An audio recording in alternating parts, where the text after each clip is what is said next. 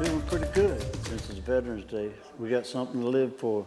The town of Norway recognized local veterans in its annual Veterans Day ceremony. Among the veterans who attended include Norway resident Robert Marion Tenney, who served in the Marine Corps during the Vietnam War in 1968.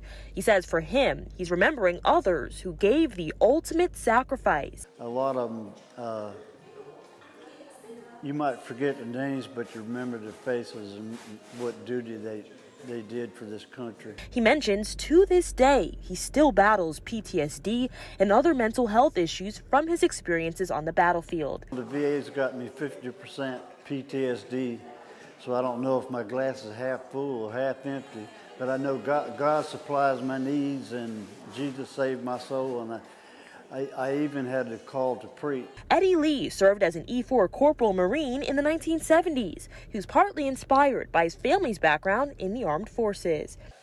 I was thankful for my dad and the legacy that he and my brothers had put before me, and I wanted to follow in the footsteps. He's hoping people will reflect on the freedoms and liberties they have as American citizens.